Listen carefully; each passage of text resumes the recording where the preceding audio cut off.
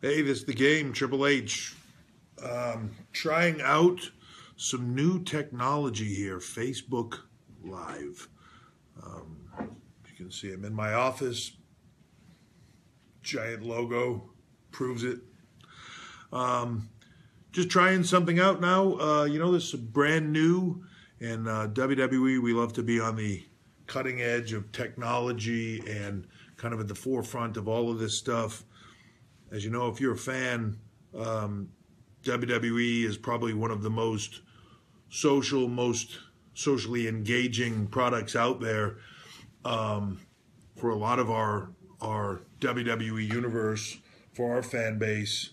WWE is kind of a lifestyle, so to speak. It's it's something that you're very immersed in and all in. You really connect with the characters and the superstars, and really sort of at its heart, you can't get enough. And I think we equate to social media so well in that sense. And I think this is no different. And it's us trying to always find new ways to connect with our fans, to be allowed, for you to be allowed to give us your opinions and your feedback, and just be connected, because the WWE is sort of like one big family, so to speak, I think, and that's the coolest part of what we do. So this being new, there's really no kind of guidelines on this. I just thought I'd try it out and say, hey, for a minute, maybe take a couple of questions. There's a lot of things on the horizon right now. In a little over 2 weeks, we've got a very exciting week. SummerSlam is coming up, and for the first time ever, SummerSlam is going to be a 4-hour extravaganza this year, anchored by The Undertaker and Brock Lesnar, and probably one of the most, the word epic is used too much, but the biggest return matches in history. I think it's going to be a monumental night. 4 hours only on the WWE Network, and I think that's going to be something that's huge. But it's also an awesome night. The WWE is going to come into Brooklyn to the Barclays Center and really just kind of take over with SummerSlam on Sunday. Saturday night, NXT will go in there to Barclays Center and put on NXT TakeOver Brooklyn.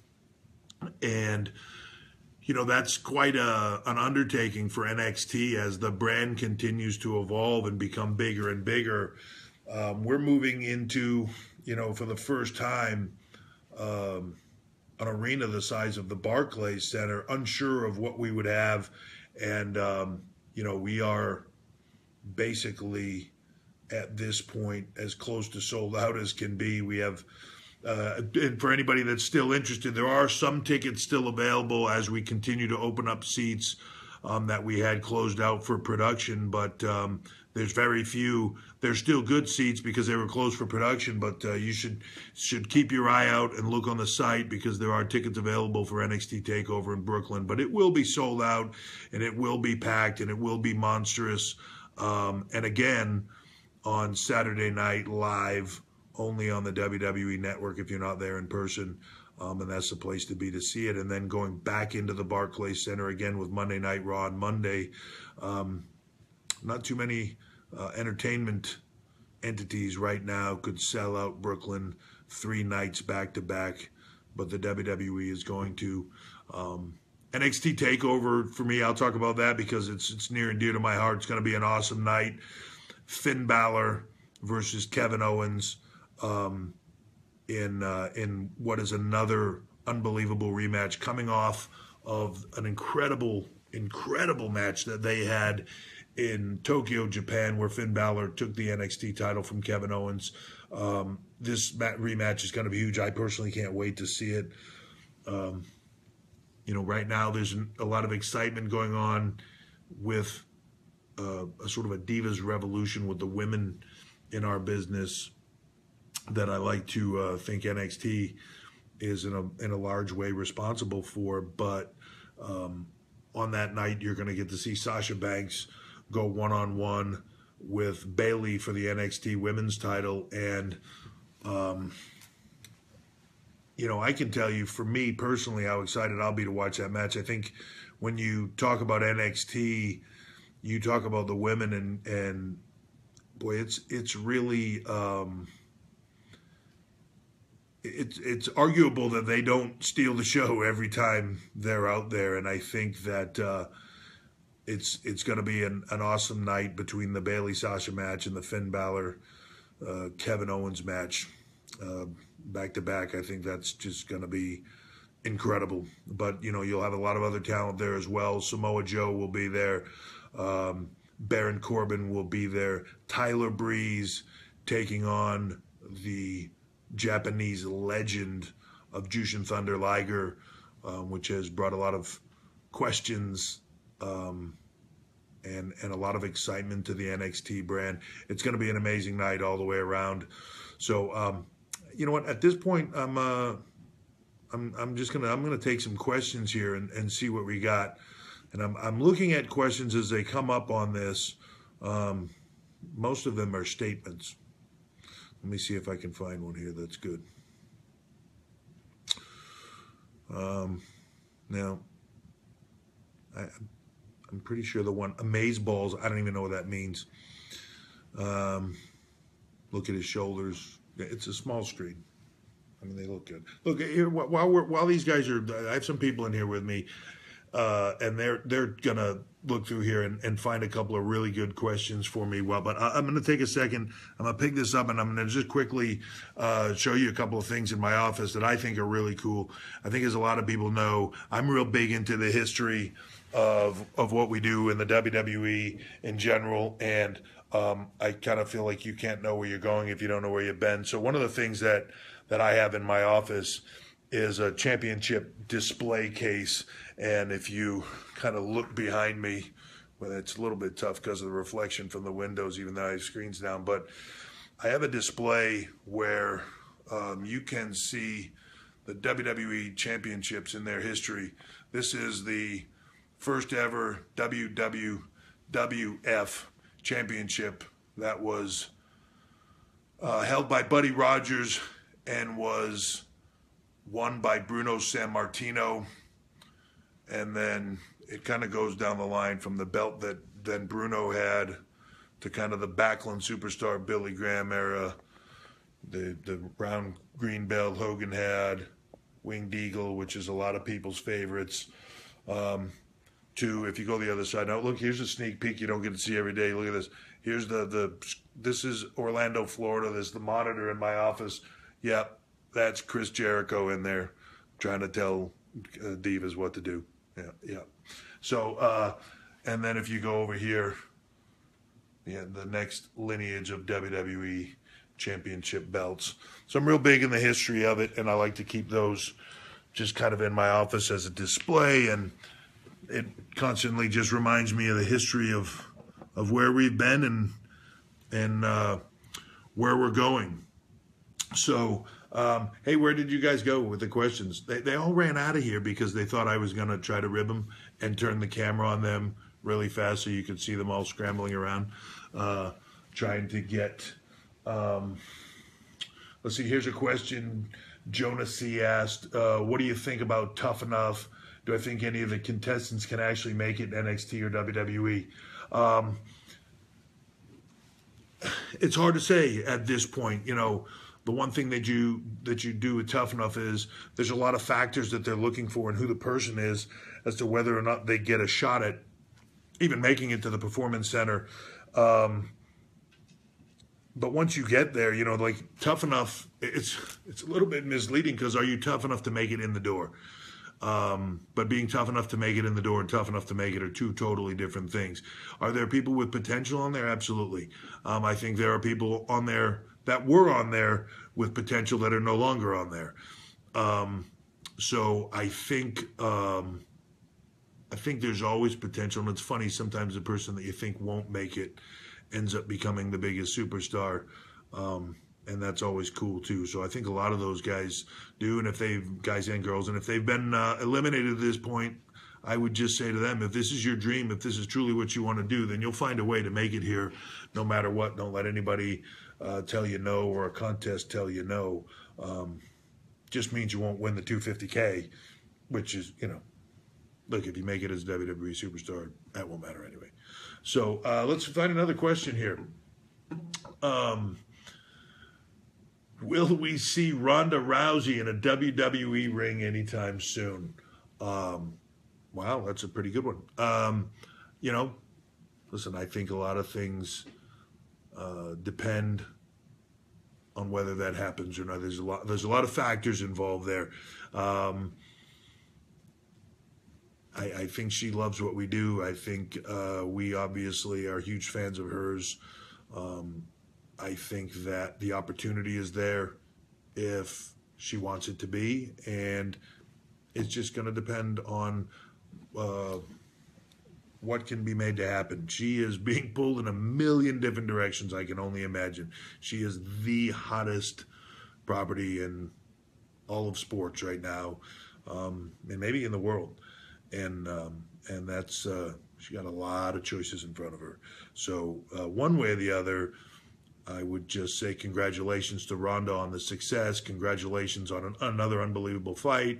I can't think of a better and nicer person for all the great things that are happening for her. I can't think of a better person for them to happen to.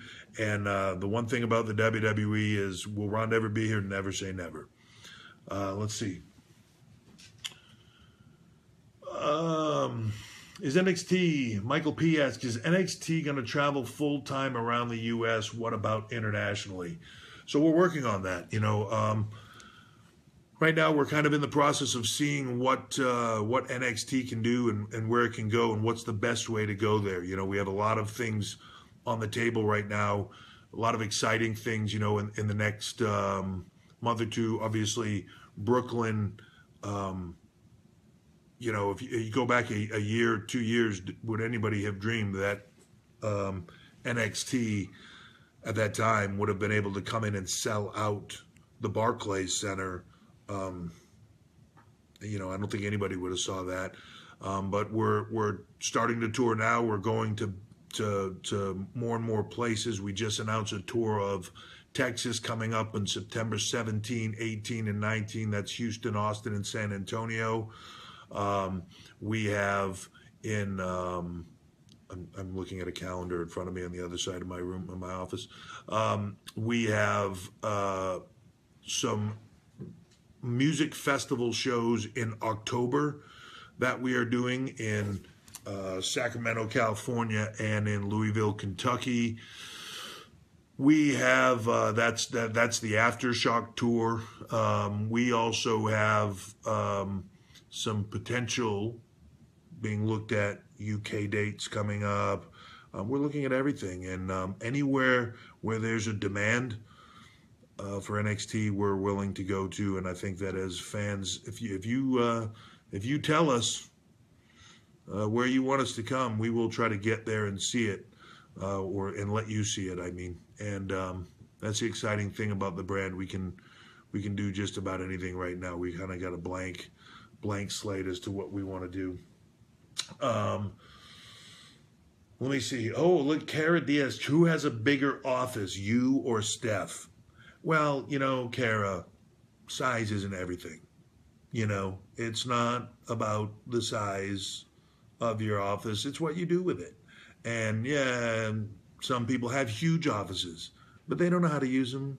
And nobody's really satisfied with what comes out of the office. You know what I'm saying? It's all just it's just image at that point in time. It's really where you brag about big offices, and it's just ridiculous. If my office was small, it wouldn't matter. It's all what I do with it. But if you have to know, my office is gigantic. So, anyways, let's take another question. How do I jiggle being an executive and a superstar? It says juggle, but the people in my office now are freaking out because they think they wrote down jiggle, but it says juggle. It's hard. I'll tell you what's hard. Juggling being an executive, a talent, a dad, all those things are hard, just like it's hard for everybody else in the world. How do you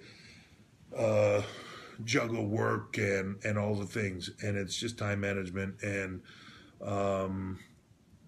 just doing what you got to do. You know, you just buckle down, you do the work. We lose sleep a lot. I don't sleep much, but you know what? It's all worth it, because this is a lot of fun, and creating opportunities and entertainment that that the WWE Universe love, trying to create new talent and new brands and all those things. And we have a saying in WWE that we put smiles on people's faces. It's not just a saying. It's not just a phrase that we use. It really is what we do at the end of the day. I don't know if anybody got to see the video of my friend Elijah, who came on Monday night in San Jose. If you haven't seen it, go look at it. It's pretty cool. And he's a little guy that has been battling cancer for a long time. He sent in a video to try to be a part of Tough Enough, and in my eyes, he's tougher than anybody I know. So we brought him to Raw, and we got him in the ring, and he signed his honorary WWE contract and became Drax Shadow. Had his own catchphrases and everything, and you know, to see the smile on his face, to see the smile on his parents' face, to see the smile on everybody's face in San Jose was awesome. And that's, at the end of the day, really why we do what we do. So anyway, hey, this has been fun, but probably Vince is going to come in here any second and ask me why I'm goofing off and not doing some actual work. So I probably should go. I'm excited because this is a brand new technology, and at the top of the screen, if I move my giant head to the side, it says 38,000 followers right now are watching this stream live, which it started out, when I first looked up, it said 9, which I thought 9 was kind of not really that impressive. But now, like brand new, 38,000. I think I'm one of the first people to do this. So it's really cool. Thanks for coming on here and on Facebook Live and checking this out. I think this is going to be a lot of fun. I'd love to do this again. I'd love to do this more. I'd love to be able to do some Q&As. And I got to get better at reading the questions while it's, you know, it kind of goes fast.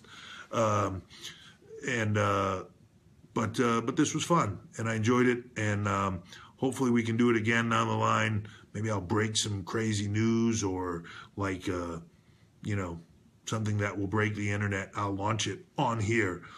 And so all of you, if there, I don't know how this even works, like if there's a way to follow me or whatever, but if there is, follow me, because I have like 11 million people follow me on Facebook. So if you're one of those 11 million people, awesome. And if you're not, then get on board.